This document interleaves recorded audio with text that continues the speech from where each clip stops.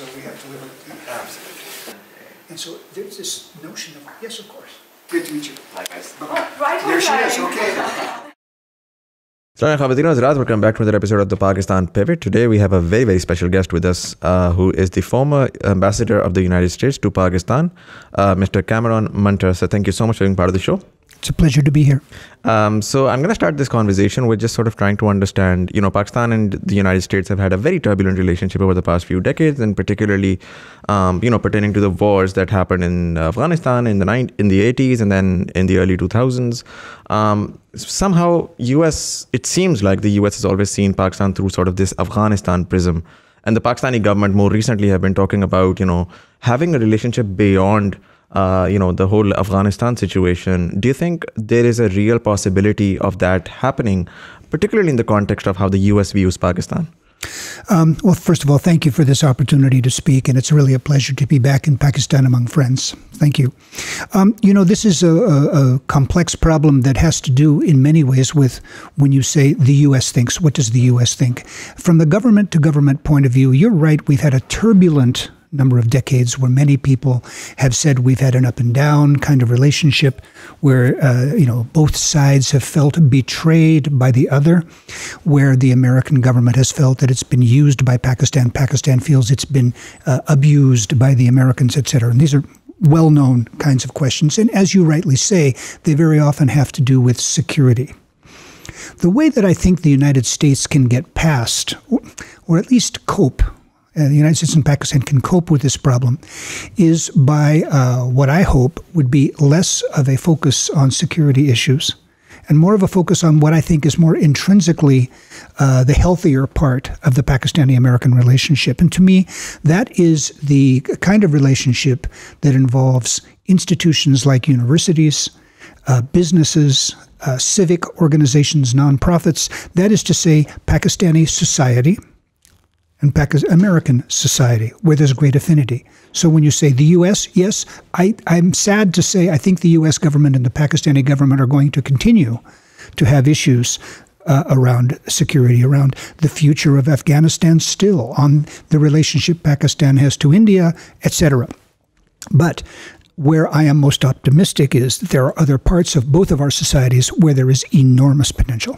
Right, makes a lot of sense. And just sort of following up on that, when we talk about the U.S. government, particularly, with the Biden administration, we've seen a couple of mixed signals in terms of, Biden still hasn't called, Prime Minister Imran Khan, but also we've seen NSA level talks happening, and then we saw that, Pakistan did get an invitation for the Democracy Summit, albeit a little late. Mm-hmm. Do you think the Biden administration, in terms of how they look at Pakistan, what's going on in their minds? Well, you raised a very important point that I felt even when I was ambassador here, that was a problem in the relationship, and that was the tendency for the Americans over the last 20 years to look at Pakistan through what we call the Afghan lens. But you can even say that even during the Cold War earlier, you might even say that Pakistan in the 1950s and 60s, the Americans looked through the Russian lens. Right. So in other words, there is this problem that there has been a kind of a refraction, an unclear picture of Pakistan. What I hope, and I think most friends of Pakistan and the United States hope, is that there can be a way to make a clearer picture of the country. Sadly, what you cited, that is the questions about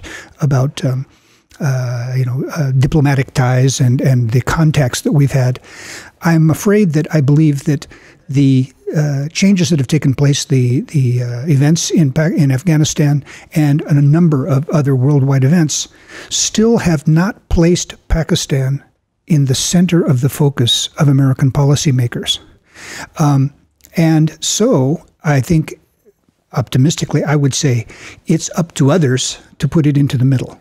Right. It may happen. It may be. There may come a point where both the leadership of Pakistan and the leadership of the United States can deal with each other on a more clear basis.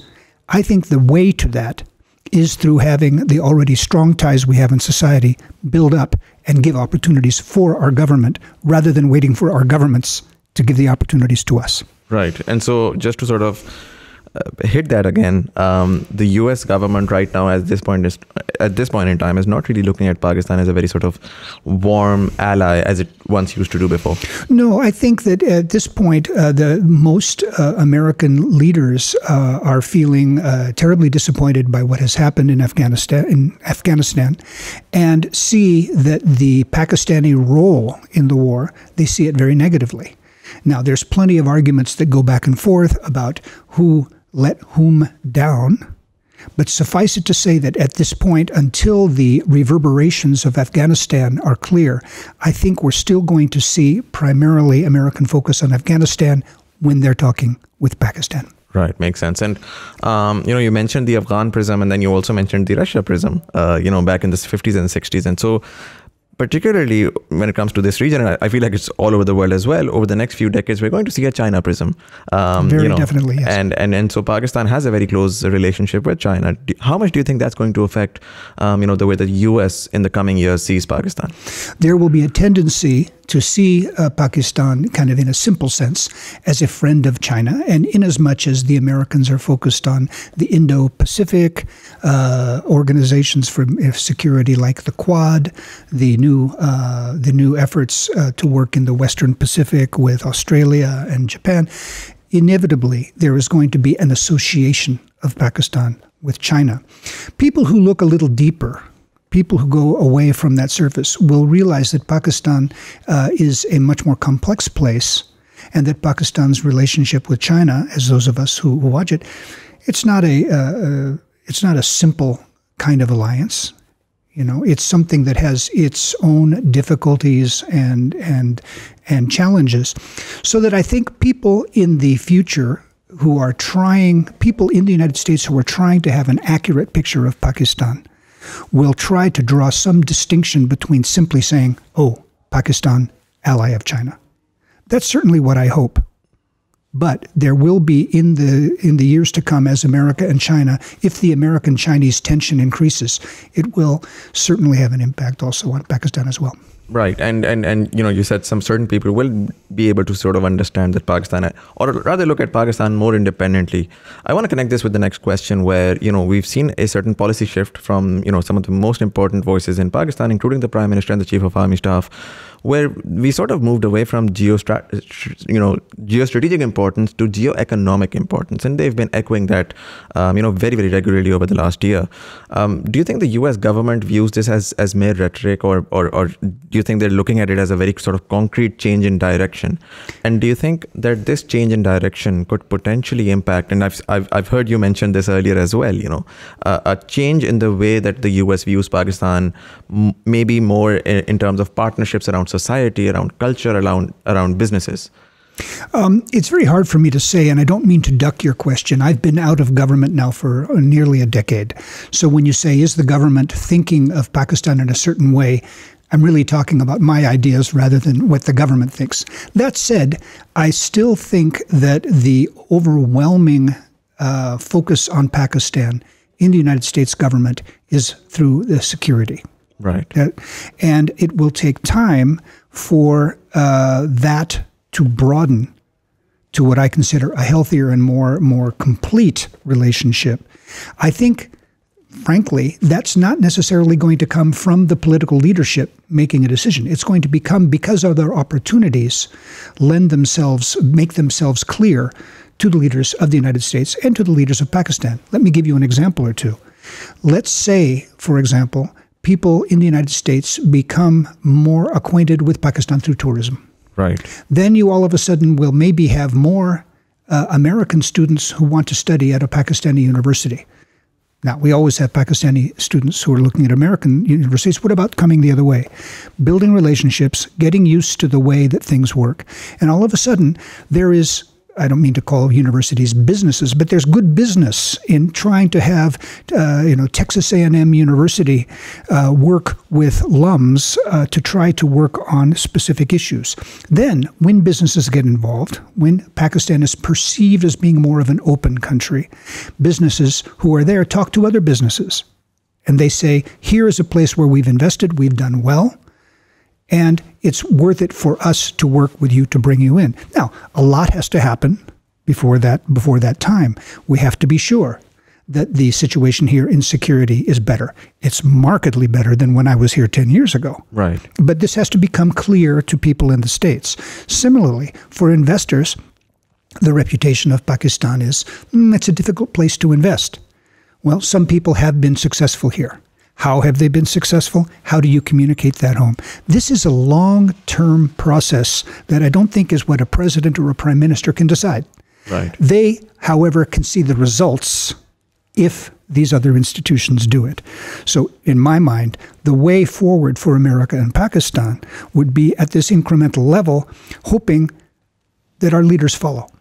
Right. And do you think that for the investors and the businessmen, Pakistan makes a good case study because we're the sixth largest country in the world. We have a huge youth population. I think it's one of the last remaining big markets that still has a lot of growth potential, particularly in terms of consumer markets, particularly as, over the next few decades, it's the decade of Asia, a lot of people say, right? And in terms of getting a lot of new consumers, Pakistan potentially is a very, very strong market and seems like a very sort of enticing opportunity. But somehow it hasn't come under the radar of the American investors as well as the American businesses. What do you think? How would you perceive it particularly in the context of these American businesses and investors? Let's divide up American and businesses and investors. I think there's a lot of excitement in the United States about the potential in certain areas like tech, IT, and this. You've got good engineering schools. You've got young people, quite a few young people, many tens of millions of young people who are educated in the basics of what you could call the modern economics, the new economy.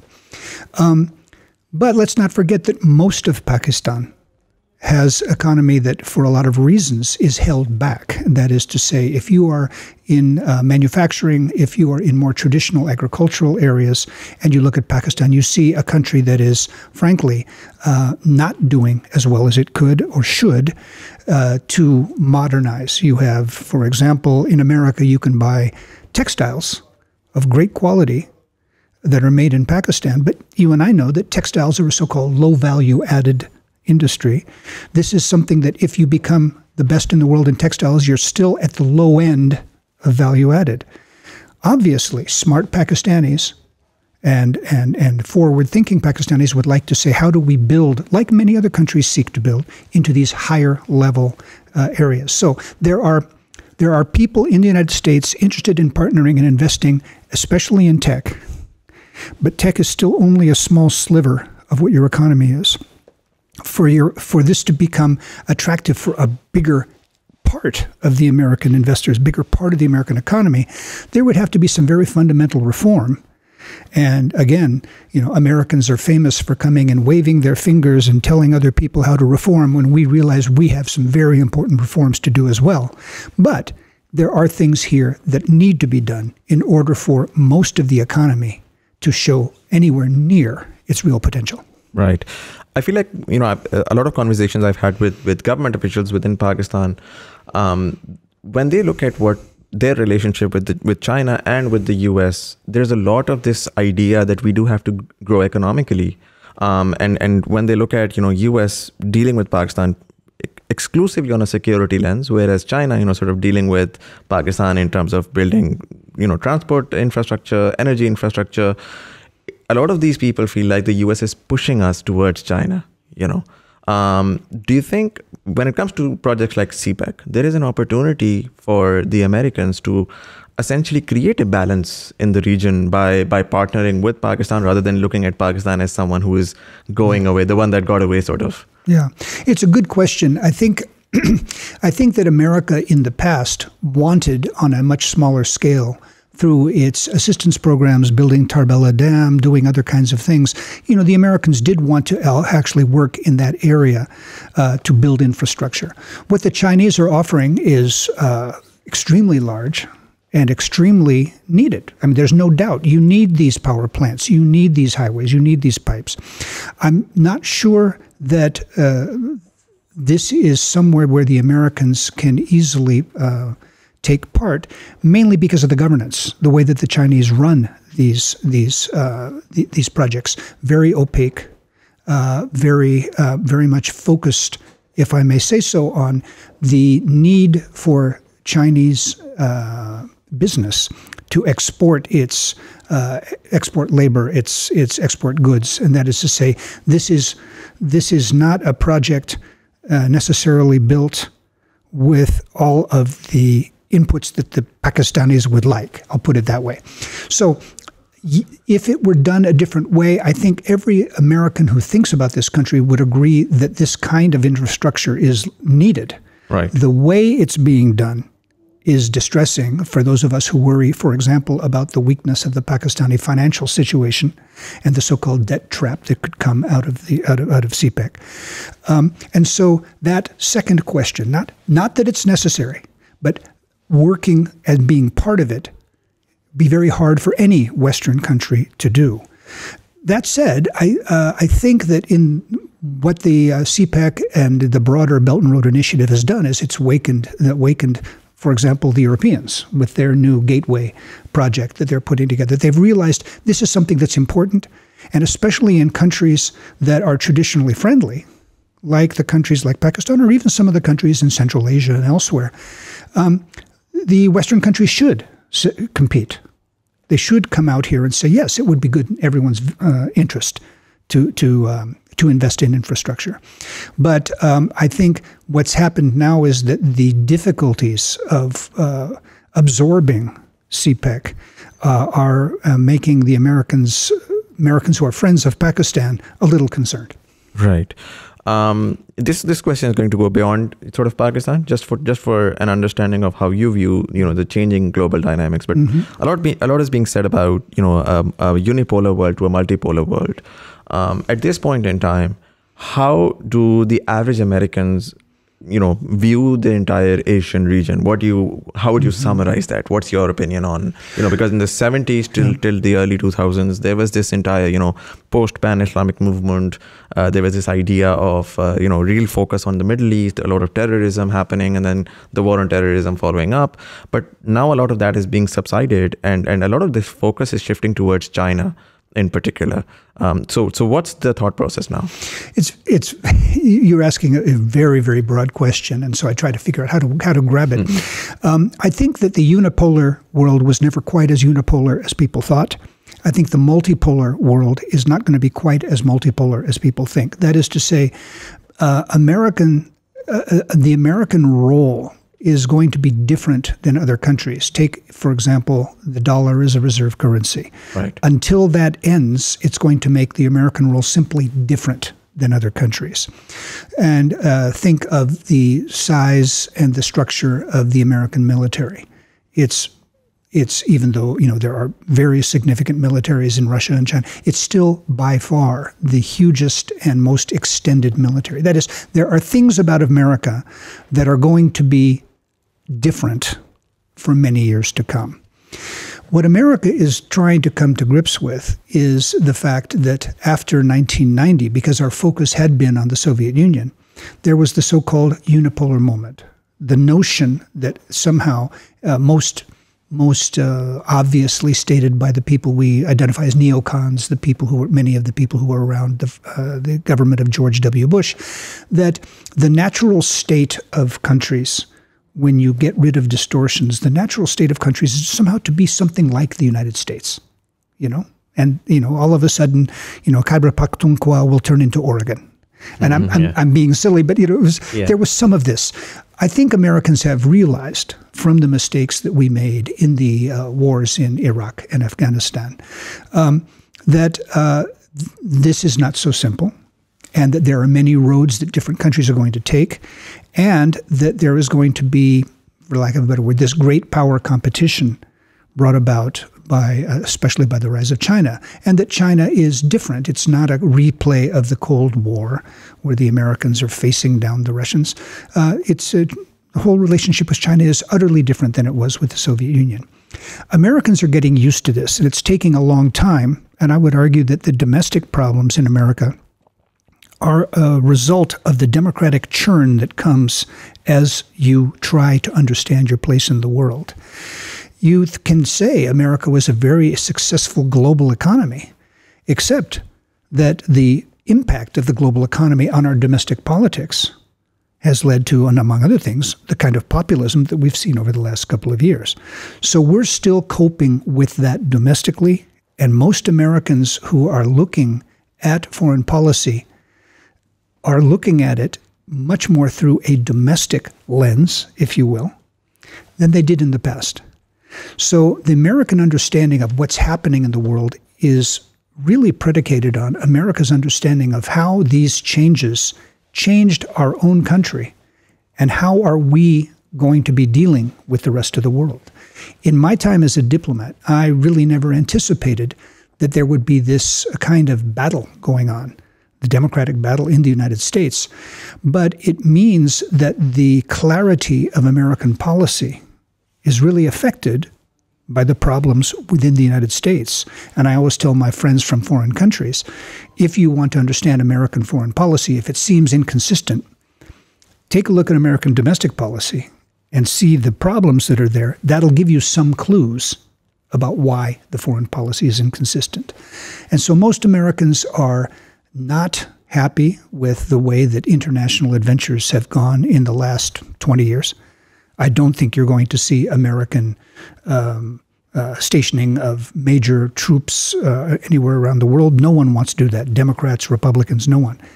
But what do they want?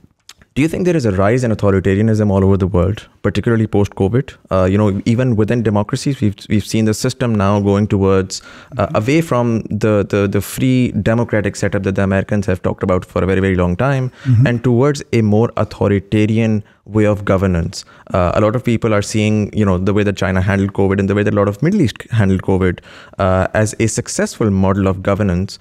And so, in the context of the recently held democracy summit by President Biden, what do you think the Americans are thinking in terms of the rising authoritarianism in the world? It's a very complex question, and overwhelmingly, what is the feeling in the United States is that many things are happening at once. So there is to begin with, there is a flood of changes going on, economic, politically, militarily, etc. So that is the background. The atmosphere is that there are many things going on at once. Specifically on the question of authoritarianism, I would state it a little differently. I would say that what the argument is there's an argument about the ability, the efficiency of government. Who gets the job done? Right. And there was, I think, an assumption that the Americans liked and that the Americans gave, certainly in the years after the fall of the Soviet Union, but even before, that the American model is not only good because we believe in democracy and these kind of things, but it works best. We made that argument. It works best. Why do we have better things in our stores? Why are our people freer and happy? We are great because it works best. Now, what happened was, and I think this began in earnest after the crisis of 2007 to 2009, the financial crisis, but has found its way through in the last years, is arguments made by, you could say, authoritarian governments or other kinds of governments. Maybe the American way isn't the most efficient, whether it's dealing with COVID, whether it's dealing with income inequality, whether it's dealing with any number of things. And I think the argument has come up much more, even though it's couched in terms of democracies. It's also couched in the question of who's best at running countries. And this is a tough one because there is a certain efficiency in having an authoritarian system. You don't have those pesky things like, parliamentary debates and people disagreeing with each other and stuff like that. The argument that I think is compelling on the part of democracy and that came out through the Democracy Summit is that the structures of democracy, however flawed they might be, allow for a sustainability of success that an authoritarian government fundamentally doesn't have, a flexibility that it doesn't have. When you have people being elected leader for life, you have someone who is likely not to be able to change with as the country changes. You have someone who's there for a very long time. And this is the story of authoritarian governments, is that they may work in certain ways for a while, but can they sustain it? So this is the argument that is coming up now. Does it seem like there are more authoritarian governments? And I think the answer is yes. When you look at Freedom House Index of free countries, the numbers are going down. The question is just whether the sustainability of the alternative is going to work. What do you do in China when you have a demographic crisis? What do you do in China when you have a debt crisis? What do you do, et cetera, when these things come? Do you have the flexibility with a one-party state to deal with them? Or does the idea of democracy, messy as it is, give you a chance to solve these issues? This is the debate, I think, that's going on. Whether or not the Democracy Summit was a success, and I have mixed feelings about the Democracy Summit. I think that articulating the idea that there is a system that is seen by most countries as the most fair system is still, I think, an important thing to do. And I read quite carefully the statement by the Pakistani government in announcing that it wouldn't take part. It was not a hostile statement to democracy. And I think that Pakistan, for all of its faults, aspires to democracy. The question is only how you get it done. And in an elective country, if you don't deliver for people, if you have load shedding, if you have inflation, if people aren't going to vote for you. Right. So democracy, as I think it's Winston Churchill who says, other than every other system that's there, it's the worst system except for any other thing that's there. Right. Some variation on that. Right. Yeah. Touching upon democracy particularly, we all saw a documentary recently, The Social Dilemma, where, technology has profound effects on democracy, particularly in creating a lot of polarization. And you touched upon that earlier on as well. We saw between the President Trump's presidency, a lot of this aggression within the United States of two very separate groups having very separate ideologies. And it seems like, for the longest time when we looked at the United States, we saw a certain level of unity within that country, irrespective of whatever, differences they had. There was a way, there was a system through which they would, walk through those differences and be able to create a very sort of strong, robust system. It seems like in the new modern world of technology, the way that democracy functions with all of this access to information, with a lot of these algorithms, working around us, that democracy might be the biggest threat to democracy, in my opinion, would be the technology that's making people really sort of polarized. And it seems like year on year, there is more heat in all of these nations, including the United States. How do you see the future of democracy, particularly in the context of, again, technology in terms of, Russian intervention potentially, once talked about in the last elections? Enormous question. It's probably the biggest question in the United States. For example, as a Foreign Service officer working in the United States, I worked in the White House of President Bill Clinton, and then I worked in the White House of President George Bush.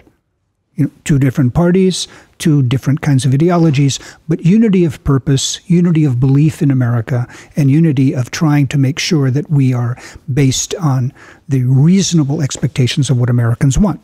So yes, that is not a myth. We really did have that. And we have lost much of that in our domestic debate, precisely for the reasons that you talk about. I don't know that social media caused it, but it certainly is widening the gap and making it clear that, for example, many people who had friends who were Democrats and Republicans have fewer friends on other side of the divide, which makes our policies harder to work. So I think you're onto an important point. My only answer is that I'm not sure that going to an authoritarian system is the way to deal with the inevitable rise of technology. No one's going to stop the internet. No one is going to stop social media. The question is, how are you going to cope with it? Are you going to cope with it by clamping down? Or are you going to cope with it by struggling your way through and trying to figure out through agreed ways of regulation, agreed ways of trying to figure out how to deal with this, can you make your way through? It's sloppy, it's not elegant, but I can't see any other way. I certainly can't see the authoritarian way controlling what as we say, a genie you can't put back in the bottle. Right. Makes sense. If I were to ask you, what was the number one most important thing for the American government or America as a state when they look outwards, when exclusively for foreign policy. A lot of times, we talked about, or we heard democracy, or we heard human rights, or we heard a lot of these sort of singular thought processes or statements. Recently, we don't understand, what exactly is the United States thinking in terms of, what do they stand for? What, in your opinion, is that one thing? Well, one of the great things about being an American diplomat is that you are not only representing your state interests, but you are claiming to represent universal interests. I was often accused of being hypocritical in that way, because you're not only talking about universal interests or values, but you're talking about interests. So we talk about women in society, and then we give assistance to Saudi Arabia, where one could argue there are difficulties with the women in society, right? Right. So these contradictions were built into being an American diplomat. You did interests, you did values. And I thought that the tension between those two was what made us interesting. If you want to be just a guy who does interests, there's plenty of other countries who will go out there and say, we're just here because a country X wants us to be here. No. Now, the problem was that if you are, as you said, generally unified at home about the context, you can afford to be accused of hypocrisy and naivety, because you are strong enough and proud enough to say, we admit our problems. We're talking with you about, for example, difficulties in human rights in Pakistan, and we're admitting we have the same problems at home. The difficulty that we've run into in recent years, and the phenomenon that's going on now with our two political parties, is that we are having difficulty living up to our own standards. It's very difficult now for blue states or for Democrats to see in what the Republicans are doing the vision of the America they want to see. And I think the same is true for the Republicans. So if you're a foreigner, I'm not surprised if you're a little confused. We're saying the same things because we still fundamentally believe in human rights. We still believe in American state interests. But they're not coming together. The two parts of the United States are not coming together coherently enough that you're going to get the kind of unified message, even though it's built-in contradiction of the values and the interests. You're not going to get the unified message backed by the country that you had before. I tend to be fairly optimistic that in the longer run, we're going to get through this. There's a recent book that was written in the United States called The Storm Before the Calm, which talks about going through this process, and that we're going to go through economic, social, other kinds of processes before we come out of this, demography, et cetera. But in the meantime, the best answer I have for you is that we're going to stick to the same kind of language, but smart foreigners are going to say your language doesn't represent what it represented before. And the only thing I can say to you is, you're right. Right. In Pakistani context, when I look at the best years of Pakistan-US relationship, it seems like they're generally from when military dictators were ruling Pakistan. And so again, there is that contradiction of authoritarianism, where when we had an authoritarian government, it seemed like we were closest to the United States. Mm-hmm. For a lot of people, a lot of pro-democracy people in Pakistan, when they look at the way that the US supported authoritarian governments in Pakistan, they get a little disappointed, but they also sort of learn from it and realize that a lot of those decisions ended up impacting the Pakistani society and overall the region very poorly, over the last few decades. When we look at what's happening in India, for example, right now, it seems like the US is making the same mistake, except, previously it was Russia, now it's China. Where you have essentially an authoritarian government with a particular ideology, which some call it a Hindutva ideology, that is very slowly, but very in a very focused way, is subjugating minorities. It's taking away a lot of the values that secular India was definitely, rightly so, celebrated for. And obviously, with the US partnership and the US on its back, they're able to do it in a much more sort of proud manner and in a much faster manner. Do you think the US can use its relationship, first of all, to leverage its relationship to make India revert to its more secular and more sort of human rights, pro-human rights ways? And secondly, do you think the US is potentially making that same mistake of supporting an authoritarian government as long as the means to an end are complete, even though that might just devastate not just that country, but the region as a whole.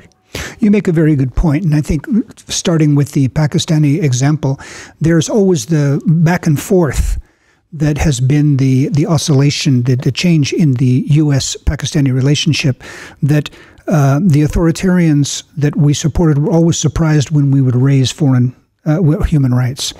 And then when we dealt with such governments as in the 1970s, Zulfikar Ali Bhutto or the civilian governments of the 1990s, they were always surprised when we would do this as well. That is to say, the Americans may seem to have been more satisfied with the military rulers, but we were actually making all of them uncomfortable throughout, right?